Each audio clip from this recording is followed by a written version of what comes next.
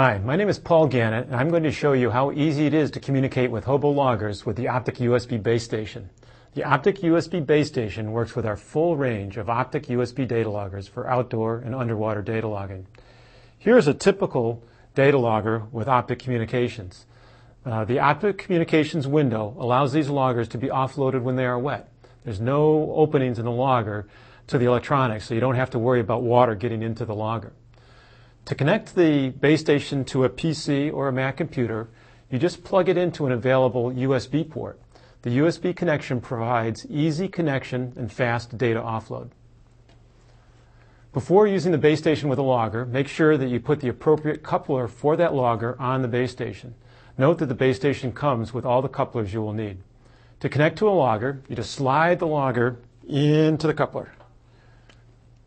Then you use the HOBOware software to either set up the logger for deployment or to offload the data from the logger after deployment.